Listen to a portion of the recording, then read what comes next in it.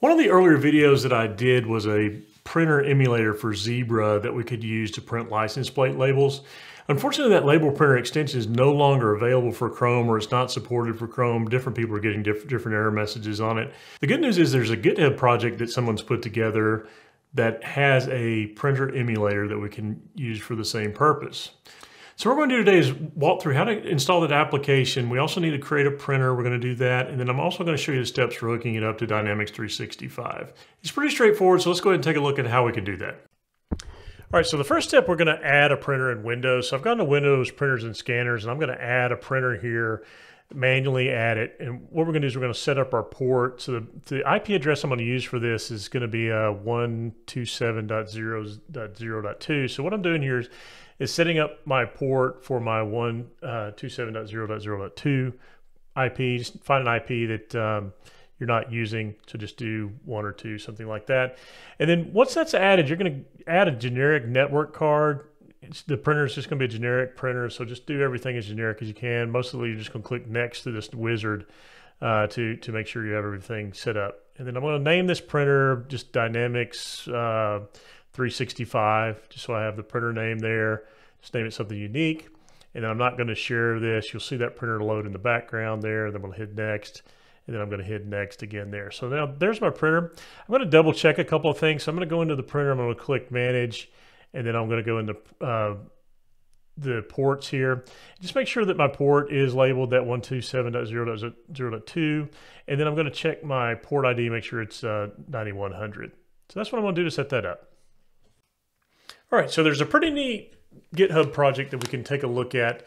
I'll post a link to this below that gives us our printer emulator. So what I'm going to do is I'm going to go into there. I'm going to download the latest release installer. That's going to download and run that. And I'm basically going to take all of the defaults. So I'm just going to click through next through all of these and let that printer install there. And we'll click close. We'll drag the link and open this printer up for us so we can, there's a setting that we need to take a look at. So there's the link. I'm going to drag it on my desktop and double click it to open it up.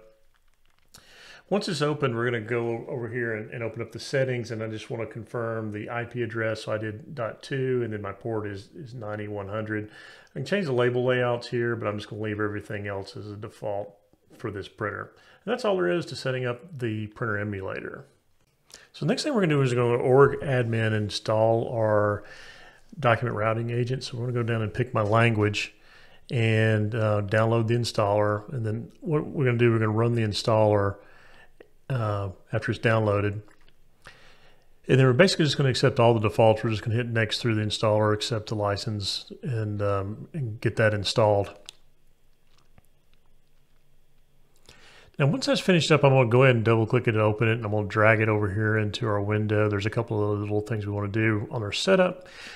We want to go ahead and put in our F&O URL there, and then we also want to copy in our Azure Directive Active, the tenant. So I'm going to put both of those in there and close that. Then I'm going to sign in, and then we want to set our printer. So we're going to choose the printer we set up, which is the Dynamics 365 printer. We're going to register that, hit OK.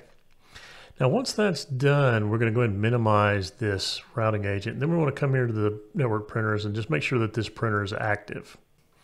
All right, for this one, I've created a PO number of 127 and added an A0001 for quantity of 1 on here. And I've already confirmed this PO. So then let's go ahead and put in our 3 items there, our routing agent, our mobile device, and then our printer emulator.